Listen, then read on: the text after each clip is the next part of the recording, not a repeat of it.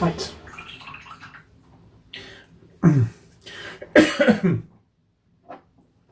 Now, we're going to have some fun. No, I'll leave that till last. I'll leave that till last.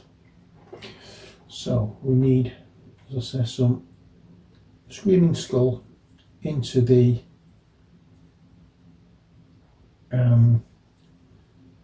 Wazdaka Red. Now, the Wazdaka Red is a weird colour. It's not a very bright red. It is kind of like a dark muted red, which is the kind of thing I wanted for this particular team.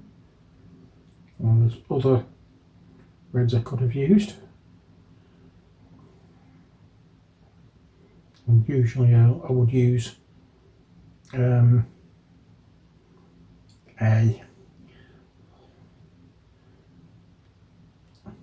Evil Sons. I'll use that as a highlight, but I'm not doing in this case because honestly I don't think we need it.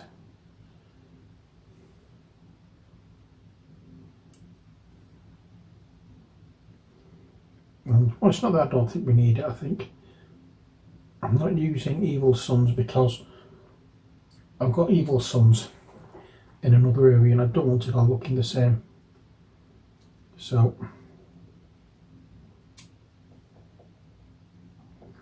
I'm using this in another. I'm highlighting this in the normal way I would highlight.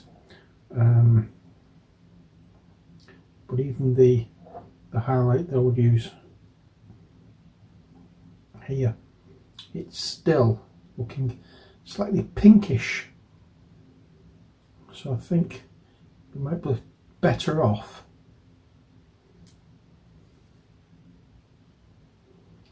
with doing an Evil Sun Scarlet's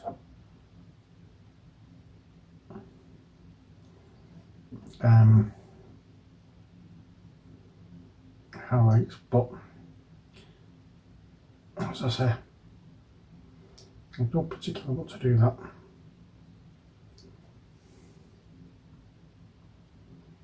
What I might do actually is look into my collection of my painter paints. I think I have a red there, but whether or not it's a match for Evil Sun Scarlet, I don't know. No, I'll keep it like this. So there we are, that's the red that's applied there. Like you can see, I'm not going overboard with it.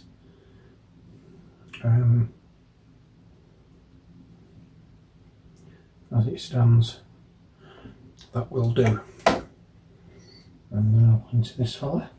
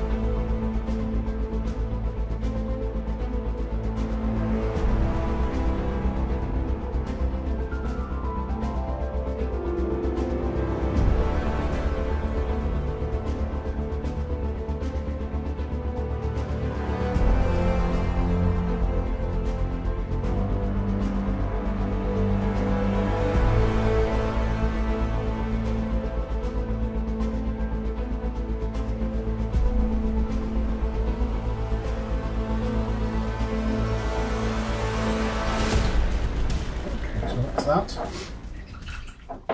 Actually, I am going to nip into the Evil Sun Scarlet. I just want to brighten it up a little bit in certain areas.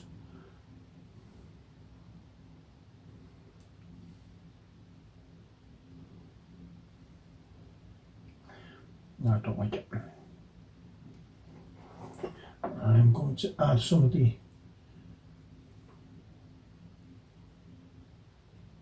Evil Sun Scarlet into it to bring back the red. So it's looking a little pink. I want a bit more of that. Take it down a bit more.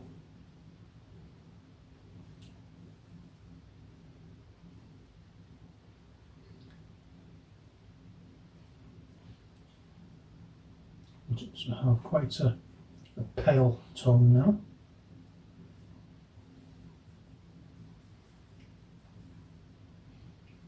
There we go. And we'll take some of the Evil Sun Scarlet in there with it. I'm not using this Evil Sun Scarlet anymore because there's too much of this mixed in already. But hopefully this will give a nice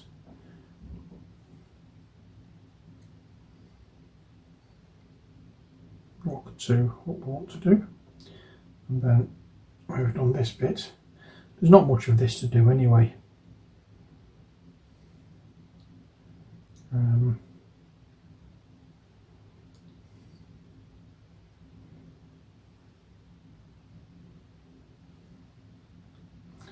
there we are. So when we come back to, or when we finish this, we'll get back doing the skin tone areas. And a little bit more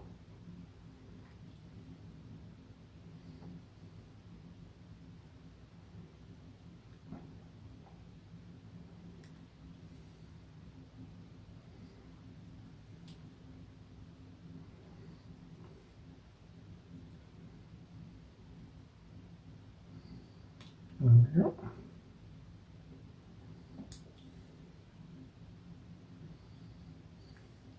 And just adding little strokes like this will give it a much nicer feel to it. You'll still see some of the previous shade on it, but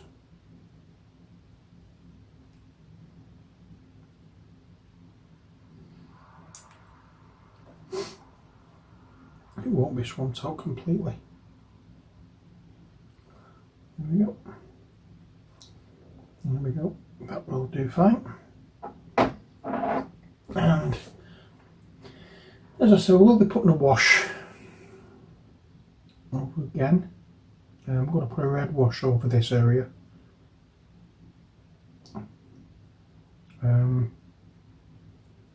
Just so it takes off that pinky cast.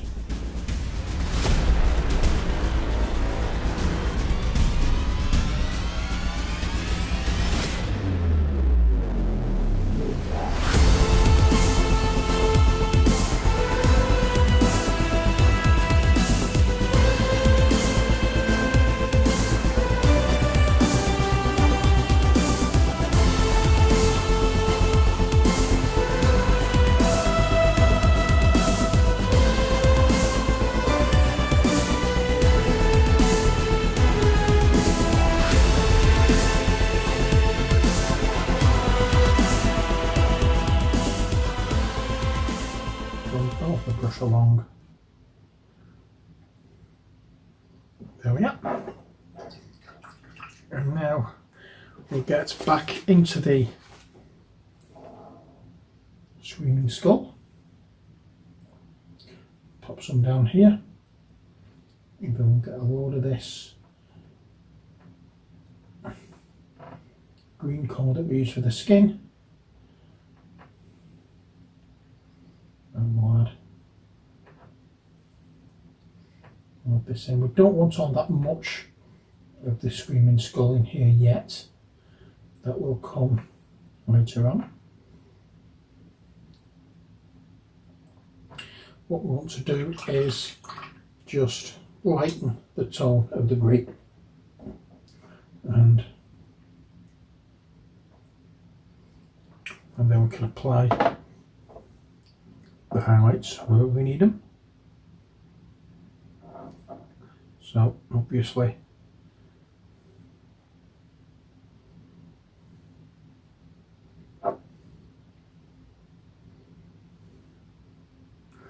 Homer's head is going to be a source of highlight.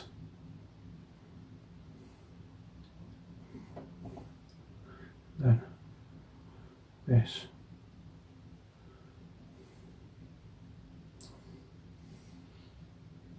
And I said as well for the goblins, when I was doing that, you need the face to be the brightest part of the model. That will attract the attention to it. That's the most important part of the model, the face.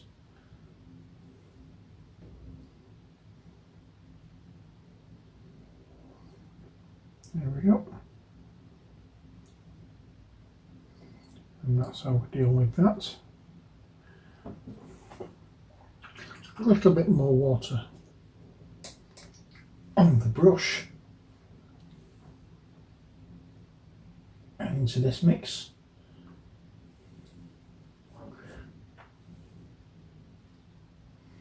I must say that I'm really looking forward to making a start on the airbrush. I've been wanting one for a long time. I was slightly put off when I mentioned it to someone and they said, have you used an airbrush before? I said no, I just use a normal brush and paints. And he says, well, if you've never used one, you don't need one. So that was the conversation we had, and I sort of like put me off getting one years ago, but now I was good enough to get me an airbrush kit for my birthday, so it's up to me now to get cracking with learning how to use it and seeing what I can do with it, and hopefully I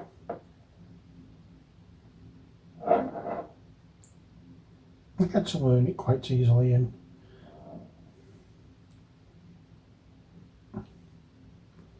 it'll help my painting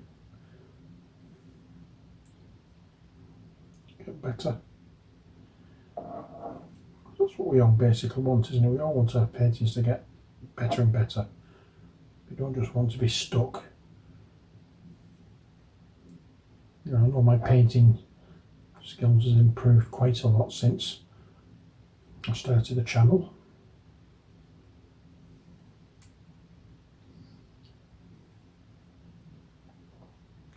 Now with this level of highlighting, we're not doing all of the skin like we did the last time. We're not covering every last area. We're just doing areas that are going to be hit by light. So anything that's raised up, anything that's, you can see, is going to be sort of like touched by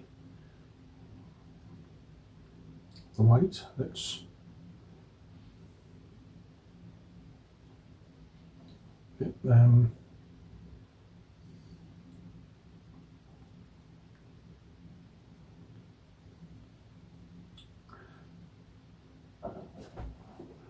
then how come that's done off?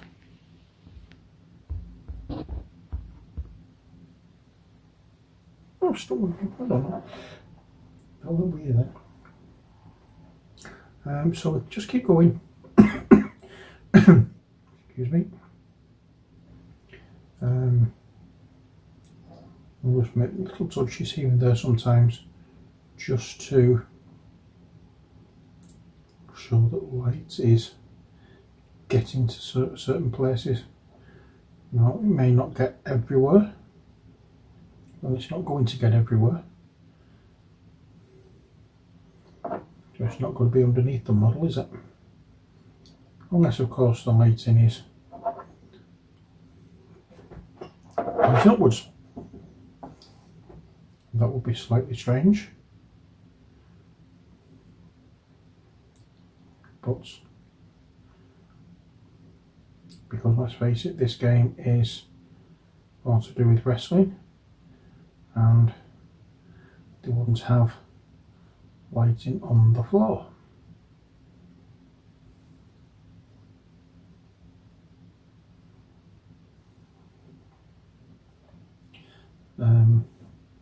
So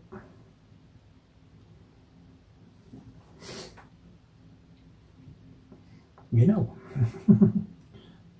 just try and think of where the light could be coming from, and where it could be coming from is where you should actually have it coming from. And I usually look, I've shown you this before, I usually look straight down on it, and anything I can see where the light would hit, anything I can see is where the light would hit, rather.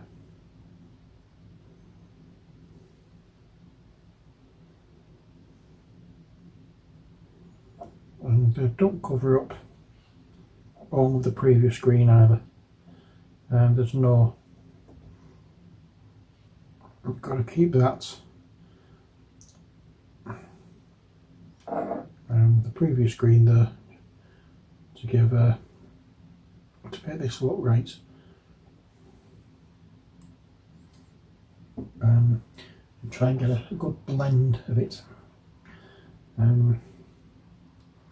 Now, obviously, there are some parts where the light is not going to hit, but because of the way the model is shaped, I'm putting a little bit of a highlight there.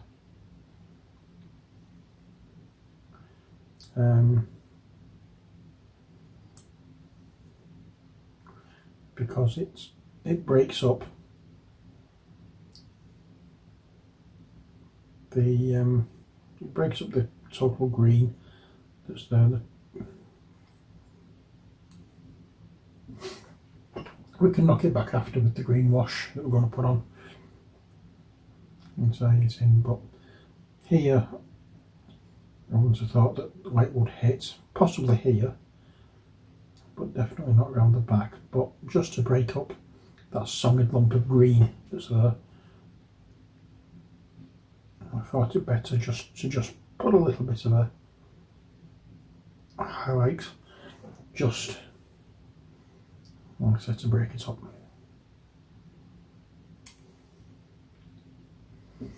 Again, I seem to be having trouble with paint thickness. It's not behaving as I want it to behave. I don't know why. That's better. And don't worry if it looks a bit too bright as putting it on. It does dry darker.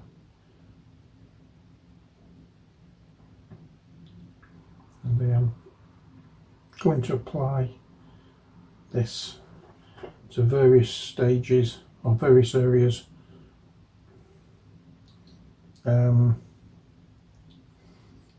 Repeatedly, putting smaller and smaller parts. Like here, because I put some on here in the triangle there, and I'll put some on just on the top of it, and here just on that edge, and here just there. Then a line. It's just to break up what you've already done in a lighter area, because the more you put on, if you go over an area more than once with the same colour, it will get stronger. But if you do it, if you don't do it all, if you don't do it very heavily, it will look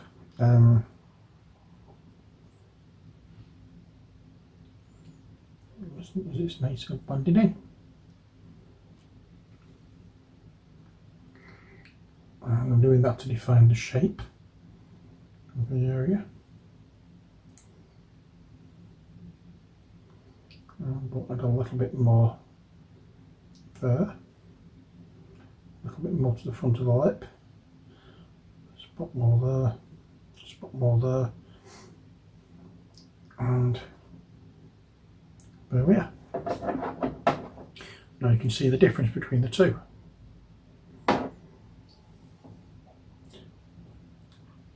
So here we go. I will go on with this one.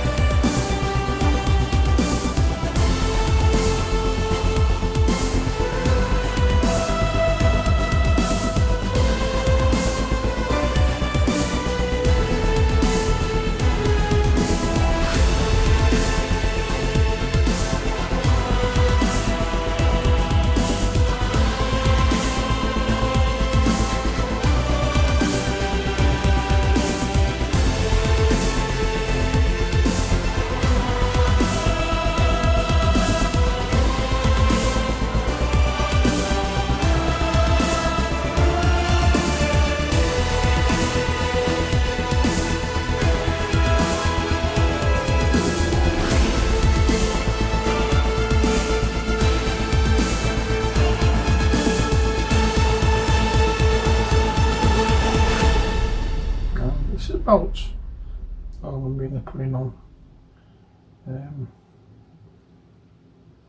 here. Just a couple of little bits to do.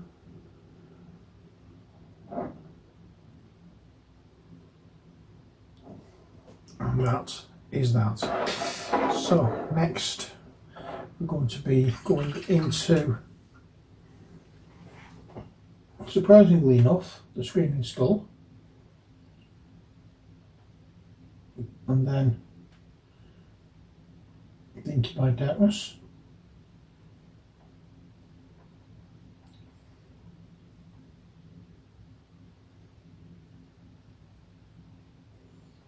a bit later, and we'll go over gloves here.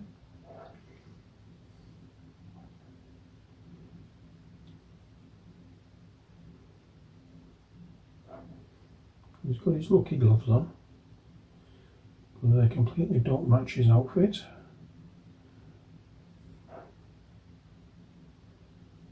As you can see.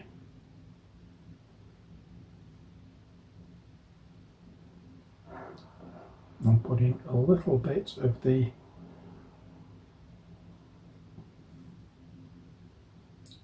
this colour or this tone on the knuckles,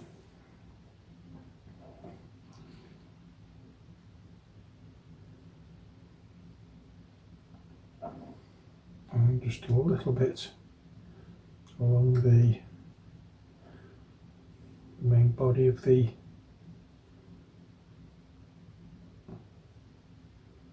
glove itself. Oh yeah. That will do. Now,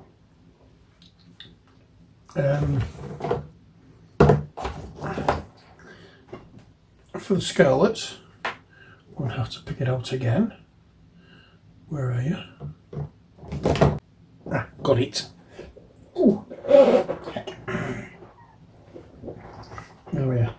In fact, I may not actually need it. Bear with me. Just going to take a little bit. Oh, I am. Yeah. That was the Wazdak red. I thought it was the scarlet. So I'm just going to take some of this. This is the Evil Sun Scarlet. Not missing out on anything. But into that, you want to mix some Flash Gitch Yellow as well as the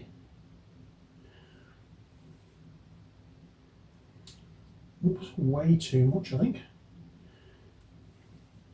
No, it's not. I'm just going to leave it at that. No, on how to put some in. Just a little bit, just to add a touch of colour and a touch of highlights to these areas. I'm wondering if adding some yellow into it, into the Wazdaka red, would have been a better option.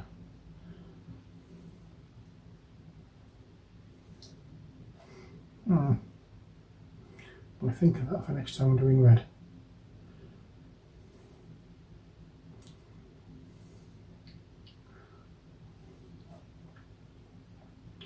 Oh yeah.